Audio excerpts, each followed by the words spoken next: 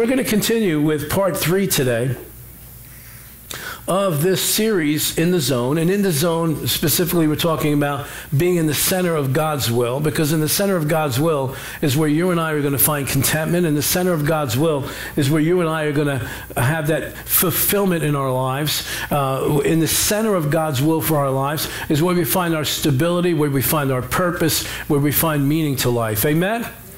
And so you'll find that, and I'm sure you've experienced this as well as I've experienced it, that, we start out on this journey, and that journey is including this desire and this hunger on the inside of us to find out, why are we here? Why did God create us? What purpose are we supposed to serve? Now, what we've been finding out for these past couple of weeks is that there is, first of all, that God has a will. And he expresses that will. And if you remember, Jesus prayed that prayer when he taught the disciples to pray what we call the Lord's Prayer, or the Our Father. He said that we're supposed to pray for his kingdom to come, his will be done. So that tells us God has a will. And Jesus gave it to us as a priority when we're praying, to pray for his will. How many of you have ever found yourself in a situation where you made a decision, made a move, stepped into something, and then as soon as you got in, you realized, oh, dear God, this was not God's will? How many know that? Let me see, don't just leave me hanging here. How many know that horrible feeling of, oh, that dread? Oh, God, how do I get out of this now? And so we want to do our best to not get to that point. And so what we're doing is we're studying the general will of God. And when I say the general will of God, is any one of us can open up the Bible and find out what God's will is for all of mankind, what God's will is for this planet, for the universe, if you want to put it that way, and what God's will is for his children, for the church, okay? For the people that have declared themselves to be followers of Christ and believers in the Lord Jesus Christ. So it's very easy for any one of us can just find, what is God's will for my life? Well, God's will for your life, the general will for God's will is, number one, that you go to heaven and not hell. I mean, that's an easy one, right? But God is not willing that any should perish, but that every one of us come to repentance, come to the knowledge of the Lord Jesus Christ, and then having repented, turned around from our old lifestyle, having received Christ our Lord and Savior, then live as children of God. Amen? That's the general will of God. That's an easy one. Then we found out that secondary to that is, once we are born again, once we have received Christ and his Spirit comes to live inside of us, according to Romans chapter 5, it tells us that when the Holy Spirit came in, that the love of God came into our hearts. So the next part of the general will of God, we say general, in other words, a blanket, we can make it a blanket statement, this is God's will for all of mankind, is that the love that he's placed in our hearts, that we would distribute that to others that have not yet experienced that. Amen? How many of you have been recipients of the love of God from somebody, maybe somebody in church, some family member, somebody like that, and you know how that changes our lives, how it impacts our life. And I remember the first time I came in touch with and just was exposed to the love of God from a group of about 400 Christians that were gathered together at a wedding that I was catering. At that time, I'd been in the catering business, and you've heard me tell the story at times when just walked into this room with 400 of these Christians in there, and it was like, whoa, like this blanket hit. It's like, what is this? These people really do love each other. It's not that, I love you, brother, love you, sister. It was genuine. It was genuine. It just hit you like a big soft blanket. And I just wanted to stay in that room. I didn't want to move. It changes you when you experience the love of God. Well, that's the kind of change that God wants us to bring in people's lives. Amen? We're not supposed to hoard it for ourselves. We're supposed to share it. We're supposed to distribute it. We're called vessels. Vessels don't just contain something, they distribute it. Amen? It's God's will for us to pull away from the things in our society, in our world, in our culture that are contrary to his will. And it tells us in Romans chapter 12 and verse 2, if we can have that up there, it tells us that the more we pull away from that and that way of thinking, the more we will experience the perfect will of God for our lives. Let's read that scripture. The Apostle Paul, writing to the church in Rome, do not conform to the pattern of this world. Now, mind you now, you may be saying, I'm thinking about your society right now, because obviously this extends down to us. But when this letter was written, Paul's talking about Roman culture, which was crazy. Talk about debased, no respect for life, unsatisfied, just constant thirst for lust and for power and for material things, and just abusive to human nature. That's the kind of culture he was telling me. You've got to pull away from that and allow the Word of God to transform your thinking. And then he goes on to say, when you do that, then you'll be able to test and approve what God's will is, his good, pleasing, and perfect will. Amen? So the more we pull away from the old life, if we say it that way, the more we pull away from what society calls normal, the more we will experience the specific will of God for our lives. Now, we're talking about two different things now. See, the general will of God, any of us can go find that in the Bible. But you are not going to find your name in there in a verse that say, Peter, this is what you're supposed to do. Jimmy, this is what you're supposed to do. Donna, this is what you're supposed to do. And we're going to talk about that probably next week or the week after before we finish this series. How do we hear from God for the specific will in our lives? And every one of us has an assignment on our lives. Every one of us has a particular thing that is God's will personally for your life and for my life. The journey we're on is to find out what is that assignment. And we know the general things, but now what about the specific things? Now, let me just preface where I'm going from this point, because it might get a little rough here today. So what I need you to settle in your heart is this, that every time God reveals his will, it is an expression of his love for us. Okay, just hold on to that for right now. Any father that's worth anything will do his best to teach his children how to stay out of the way of harm, how to avoid damaging their life. We start from a young age. Okay, little Timmy, don't run out in the middle of the street. Well, why? Well, because there's cars that pass by and you can get flattened. Now, that little child would say, he just doesn't want me to have any fun. No, I don't want to bury you. Now, what kind of father would sit there and watch your child run out into the traffic? Not a very good one, would he? So when God reveals things to us that seem like on the surface to be restrainers, they are restrainers because he loves us and doesn't want us to get involved in things that are going to damage us. Amen. Yes or no? Yes. Are you getting that? Yes. I need you to get that, because I guarantee you, for some of us in this room today, some of the things that, some of the scriptures we're going to go to, you probably did not know existed in there, and I'll tell you why. The majority of the Christian church world today, especially here in our country, is fixated on two expressions of the will of God. Number one, that it's God's will that we don't perish and don't go to hell. We like that one, yes? Yes. Then the other one is that God is love. Yes? God, you ask the average Christian to tell you what God is. Well, God is love. And then it usually follows with, and he loves me just like I am. And then I like to add, and he loves you too much to leave you just as you are. Yes or no? Okay, because now if we're going to say that we want to know the will of God, then we have to know the will of God as it pertains to different facets of our life. Not just the ones that are feel good. Again, I will remind you of this, that every time God reveals his will, it is an expression of his love towards mankind. Just like that father sitting on the front porch with his child will say to them, do not run off this property. Do not run into the street. Do not touch the hot stove. Do not, you don't allow a little 2-year-old child to run their own bath water, because if they only turn on the hot water, what's going to happen? That child's going to get scalded. So it's the same thing with our Father in heaven. He just doesn't just sit on the porch in heaven and let you just run wild into whatever in life you're going to encounter, knowing that it's going to damage you spiritually, emotionally, and sometimes physically. He wants what's best for us. Would you please turn to somebody next to you in case they didn't hear that and say that with me? Turn around, turn. He wants the best for us.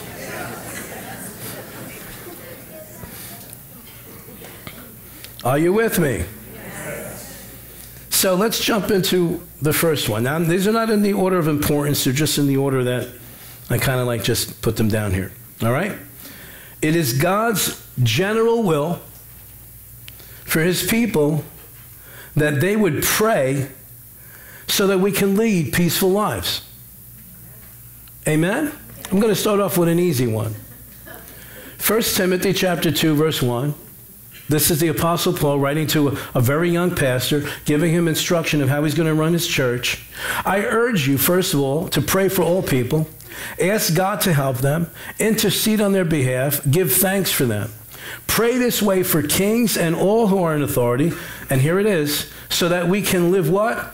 Peaceful and quiet lives marked by godliness and dignity. And then it goes on to say, this is good and it pleases God our Savior, and we should want to please him, who wants everyone to be saved. Here we go now. It's back to the general will of God for mankind, who wants everyone to be saved and to understand the truth. Now, you're going to have an opportunity today to understand some truth. For there is one God and one mediator who can reconcile God and humanity, the man Christ Jesus, who he gave his life to purchase freedom for everyone. This is a message God gave to the world just at the right time. Okay, so let's go back to verse 2. Verse 2 states that we're supposed to pray for kings and all who are in authority so that we can live peaceful, quiet lives marked by godliness and dignity. Again, I want to take you back to the historical reference here. Paul is not telling us to pray in a democratic society. He had no idea of the society you and I would live in. He had no idea of the type of government you and I would live in. He had no idea of what framework of government there would be. He had no idea that this side of the planet even existed at that point in time. He's talking about a crazy, demon-possessed maniac who sat on a throne in Rome. And he's telling these people, you better pray, because this guy's capable of crazy stuff. We're talking about Nero. We're talking about Caligula, who had no respect for life, no respect for decency. He said, if you don't pray, we're not going to be able to live lives that are peaceful. Why did he need to live a life that's peaceful? Why did they need peace during this time?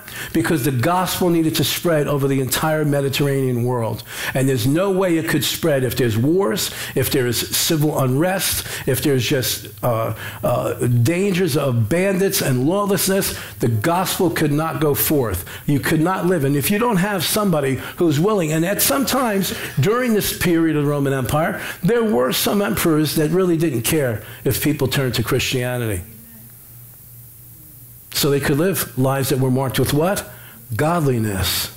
And what? Dignity. There were other times that other leaders would rise up, and that was impossible. Now, how does that pertain to us today? I'm going to step out here. You, as a believer, are not called to point fingers, to criticize, to accuse, to side with those that want to stir up rebellion and rioting and lawlessness in this nation. That is not God's will for his children. What is God's will? That we would pray for our leaders and all in authority so that we would live peaceful lives. For what reason? So that we can have an effect on our society, so that we can not only have an effect here in this country, but we also need to pray for leaders overseas, because you see, when wars break out overseas, it interrupts missionary work. It interrupts feeding the needy and the poor and the refugees. There are refugees right now that have been suffering for years in the Middle East. And we send billions and billions, and where does it end up? In the pockets of the dictators of their countries. So, can I even be more blunt? Go ahead, tell me I can't. Come on.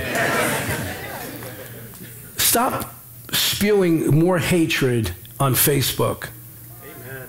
Stop siding with people that want to bring more division into this nation.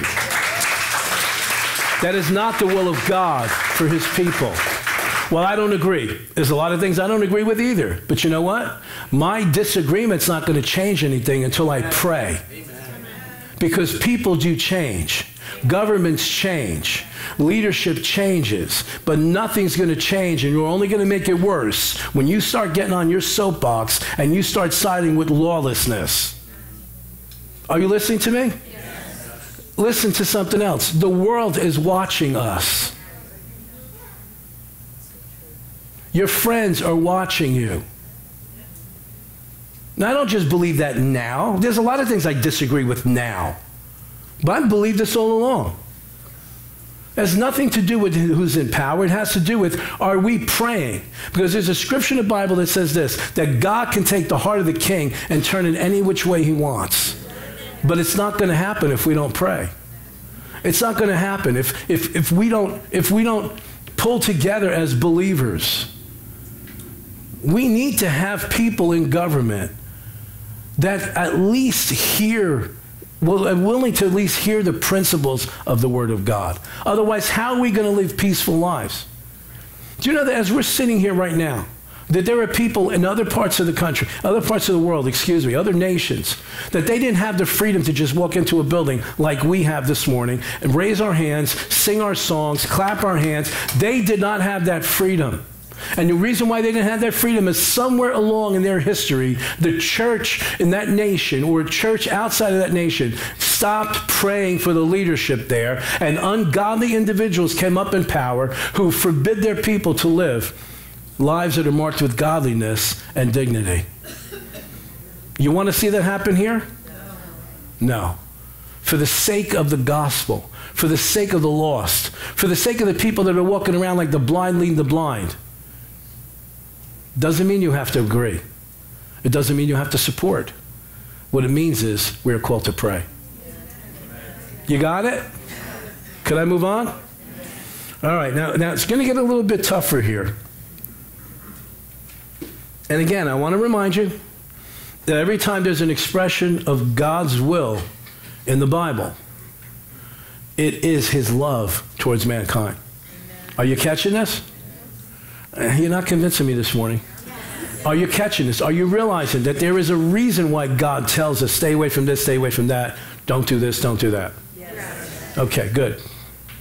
It is God's will for mankind, for his children especially, to practice moderation. Ephesians chapter 5, verse 15. Stick with me for the first few verses. Be very careful then how you live, not as unwise, but as wise, making the most of every opportunity, because the days are evil. Verse 17, I want you to specifically hone in on this. Therefore, do not be foolish. Does anybody in this room want to be foolish? No. Does anybody on this planet purposely want to be foolish? No. Of course not. So in order to not be foolish, he tells us, but we must understand what the Lord's will is. And normally, that's where we stop. Verse 17, at that end, we stop. But look at the very next thing he talks about. Do not get drunk on wine, which leads to debauchery. Instead, be filled with the Spirit. Do not get drunk on wine. Now, I'm going to admit something to you that it's taken me many, many decades to get to the point to be able to say what I'm going to say. It doesn't say that you can't drink wine. But there's a difference between having a glass of wine with your meal and getting slammed. Are you following me today? Okay? There's a big difference. And don't tell me that it takes, it takes you 12 glasses of wine for you to really enjoy your meal. No, there's a different motive there. Are you with me today? Now let me just roll this out for you, because we're going to see a little bit more of the love of God here. Now watch this. I've been reading these scriptures for 33 years, and it wasn't until in the middle of the teaching last night's service that all of a sudden it was like, boop. Let me ask you this question. Why do people drink? Why do people drink? I'm not talking about a little wine with your meal. Why? And by the way, I got to throw this in because my wife really, she's not here right now, but my wife last night on the way home, she said to me, you didn't tell them that we don't drink. I said, I didn't. I thought I. She said, because the way you presented this last night, they may think that you're one of them that sits here. I said, no. Listen to me. Then this is me. I'm not telling you this is you. This is me. I personally, my wife and I, have not touched a drop of alcohol since I got born again. That's 33 years. That's me. That was my choice. Okay? That's my choice. That doesn't mean you have to follow that. But that was a conviction that God placed in my heart from day one. I think it's because he knew eventually I would be in the ministry. And our opinion, I'm saying opinion, say a word opinion. Our opinion is that anybody in ministry should not have any alcohol. That's our opinion, okay? Too many people have gotten off in crazy areas because they let go in that one particular facet of their lives. That's me. Don't go out here and say, Pastor Joe said we should not drink. No, Pastor Joe said he doesn't drink. All right, you got that? Now, but again, there is a difference between a person who has a glass, like, I can't have a piece of pepperoni pizza and a beer. Yeah, but you don't need to have a whole case, okay? It just doesn't taste the same. Okay, well, God bless you. For me, I could eat anything without that stuff and it tastes just as good. But that's me. You do what you want in your house, okay? But now follow me here. Look at the love and the goodness and the compassion of God. Do not get drunk on wine. Now, why does a person intentionally go get drunk? Why does a person go crawl into a bottle and stay there for weeks at a time? Is it not because of some kind of escape? Is it not because the pain is so bad? Is it not because they're trying to get away from some tragedy that happened in the past, some wound that was inflicted, some betrayal, some whatever? It's a pain, it's a void, it's nagging. And so, but look at the love of God. He tells us what to do. Don't get drunk on wine, which leads to debauchery. You know what debauchery is? Debauchery, I can explain debauchery too because it's such a religious word. Debauchery is 2 o'clock in the morning, a Saturday night in Seaside Heights in the middle of the summer when the bars get out. That's debauchery. It's what it sounds like. It's what it smells like. It's what it looks like. That's debauchery. All right, do we have the clear picture now? Okay, good. So what is he saying here? Now, God's not without compassion for us because he recognized that most people that are going to get drunk and get slammed and just get out of their mind, just stupid, just completely drunk, it's because of our hurt. So what does he offer us? Look at the word instead. Instead, be what?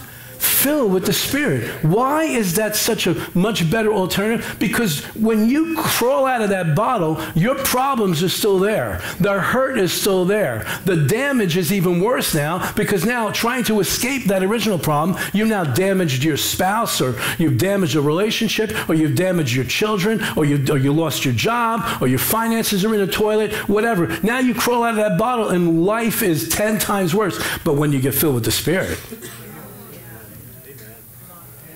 and look what it says. Keep going to the next verse. But be filled with the Spirit. Do what? Speaking to one another with psalms and hymns. Not across the bar to the bartender. You know what I'm going through in my life right now? No. You know what? The bartender doesn't care. This is the 100th time he's hearing that story that night.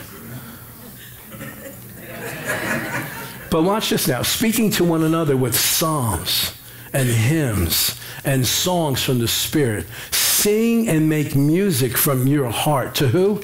The Lord. Why to the Lord? The bartender can't help you, but the Lord can. Are you getting this today? Do you see what would appear to be a restriction is actually the love of God being expressed towards us and giving us not only an alternative, but an actual solution to that hurt, to that wound, to that problem. Now that goes with any kind of substance abuse. Don't run to that stuff. Go get filled. Amen. Get filled with the Holy Ghost. Get filled with the Spirit. Just throw yourself. Start worshiping God. Why? He's going to help you. He is your help in time of need. He is your healer. He is your deliverer. He is the one that's going to bring you peace. He's the one that's going to give you final closure in that area. No bottle, no substance is going to be able to do that. Are you with me today? Yes.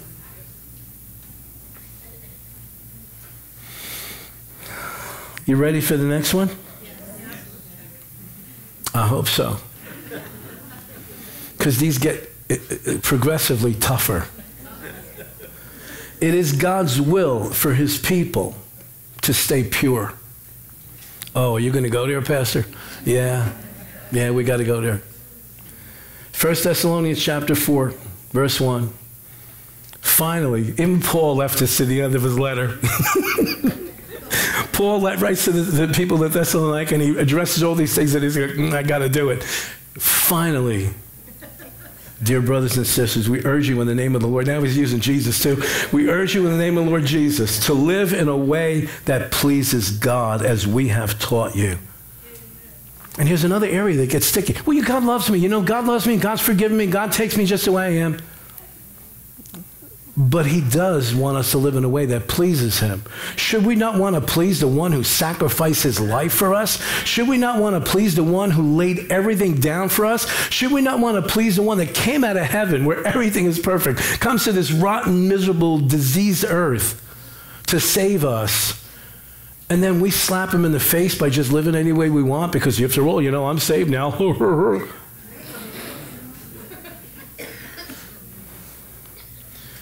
You live this way already, and we encourage you to do so even more. For you remember what we taught you by the authority of the Lord Jesus. Verse 3, here it comes. For God's will is for you to be holy, so stay away from all sexual sin.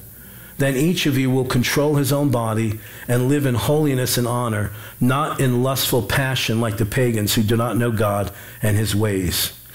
Pastor, I just want to know God's will for my life. I want to know God's... Here it is. Here it is. Just want to know what God has for me. What's my purpose here? Well, he's telling us what it's not. Every revelation of God's will is actually an expression of his love for us. We are a generation of damaged individuals. We live in a society of damaged individuals for decades and decades now. Why? Because these principles were totally forgotten. Because of how powerful the sex drive is, God intended that sexual activity be held in the strictest of boundaries. And those boundaries are in biblical marriage between one husband and one wife, where it can be the greatest expression of his love. Amen. The unfortunate thing is that most sexual practices today, most sexual relationships today, are based on pagan philosophy rather than the character and nature of God. It is need-based. It is selfish. It encourages self-pleasure rather than sex as an expression of love. It is sensory-driven, eyesight, pictures, videos, all this kind of stuff. That's why there's such an epidemic of porno addiction. Epidemic. Just keep looking straight ahead, guys. Just keep looking straight ahead.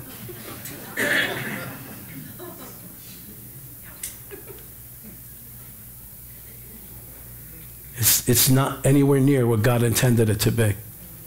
It was supposed to be something that sealed a relationship, not initiated a relationship. I'm not even going to ask you to say amen. Verse 6, so let's get into this even more. Now these are commandments from God. These are not suggestions. Never harm or cheat a fellow believer in this matter by violating his wife. Watch this now. For the Lord avenges all such sins. Wait a second, Pastor. I thought we're under, this is grace, the age of grace. Yeah, it's his grace that you're still standing. For the Lord avenges all such sins as we have solemnly warned you before. Verse 7, God has called us to live holy lives, not impure lives. Therefore, anyone who refuses to live by these rules is not disobeying human teaching, but is rejecting God who gives his Holy Spirit to you. Just let it settle in. We have damaged souls. We have peoples whose bodies are suffering from diseases. Relationships torn apart.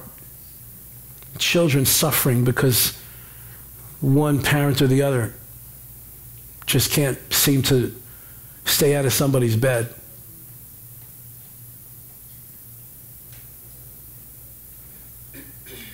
Children who are going to end up in counseling because they walked in the room and saw their dad watching something on the computer they had no business watching.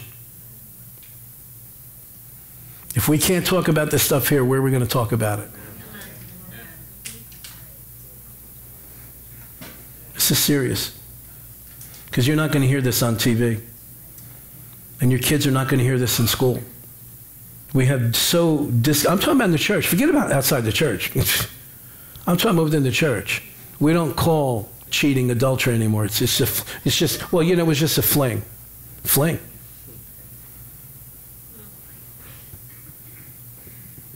Well, who are you to judge me? I'm nobody, but the Word does. And it's God's grace that He warns us ahead of time. So that possibly somebody in here who's this close to having an affair will come to their senses and turn around and go in the other direction. Is that not what repentance is?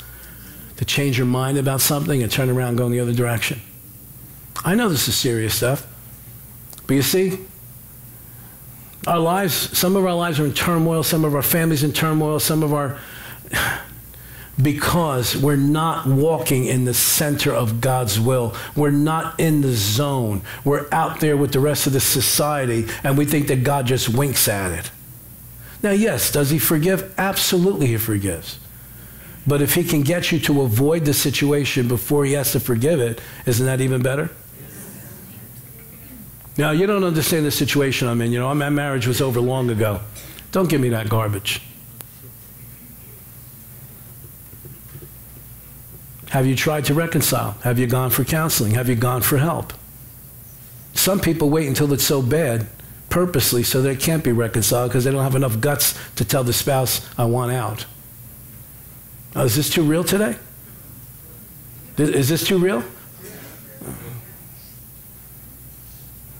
His will for us is that we live pure lives, holy lives, and we can do it. Pastor, you don't understand. This has been a lifestyle for me for so long. I don't know how I'm going to stop. The grace of God.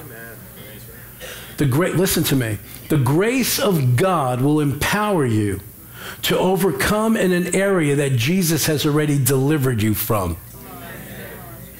If God would just say, no, God already delivered you.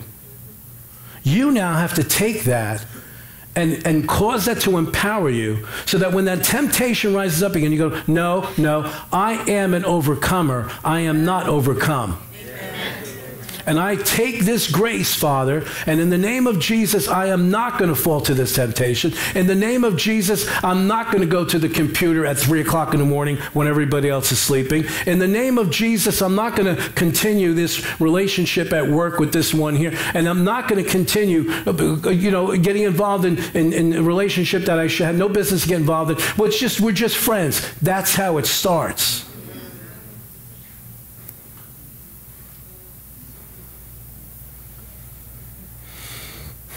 I remind you, every revelation of God's will is actually an expression of His love for us. He loves you. He loves your spouse. He loves your children. He loves your grandchildren that don't even exist yet. Because when that conduct gets entrenched in a family, it goes from generation to generation. Somebody's got to have enough guts. Somebody's got to have enough backbone. Somebody's got to have enough willpower to just press into God and say, Father, in the natural, I can't do this, but I take hold of your grace by faith because your grace teaches me to deny ungodliness and worldly lusts so that I can live righteously and soberly in this present age until Jesus comes back. So what happened, Pastor, if I've already fallen in those areas? There's forgiveness. There's forgiveness. God's will is for us to maintain an attitude of repentance, an attitude of humility and honesty. Don't try. The worst thing you can do in sin is to try to justify it. Do not justify it. Call it what it is, and then bring it before God. Why? Because God gives grace to the humble, but He resists the proud. Don't start trying to justify it. Okay? 1 John 1:9. If we confess our sins, He's talking to believers. I don't care what you hear and what you hear people even in national television teach. Okay, this scripture is here as a principle for us to operate in. If we confess our sins, He is faithful and just to what? Forgive us our sins and what? To cleanse us from all unrighteousness. What does this mean? For the longest time, for probably the first 8 to 10 years of my Christian life, I thought this meant that every time I sinned, I lost my righteousness. That's not what it's saying. What it's saying is that we will confess our sins, He forgives us, and then He cleanses us from all the garbage we pick up while we're acting like a person who's not righteous. Are you getting this? Why? Because you pick things up when you get involved in sin, and they cling to you.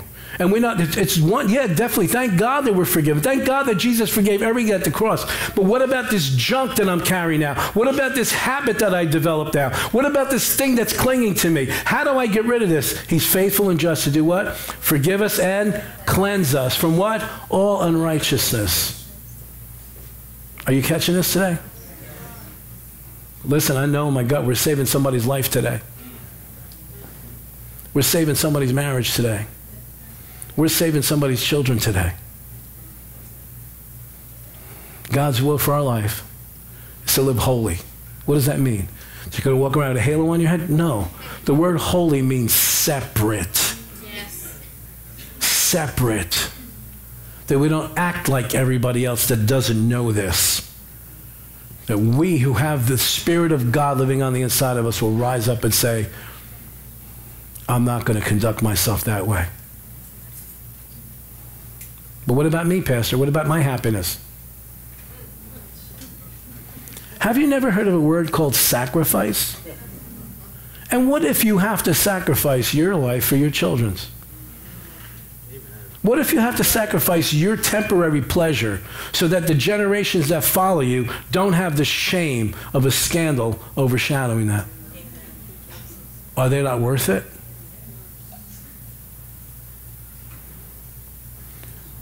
You're safe now. I ran out of time. But listen to me. With all my heart,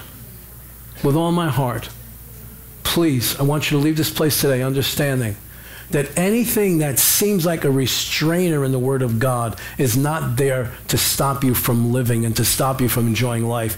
Oh, it's there to guarantee you to have the abundant life that Jesus died for us to have. Amen? Thank you for watching today. We pray this message has impacted and blessed you. New Beginnings Church exists to lead people into a life-changing, Spirit-empowered relationship with Jesus Christ. If you'd like to support the vision here at New Beginnings, just head over to our Give page. Thank you again for joining us. We hope to see you soon.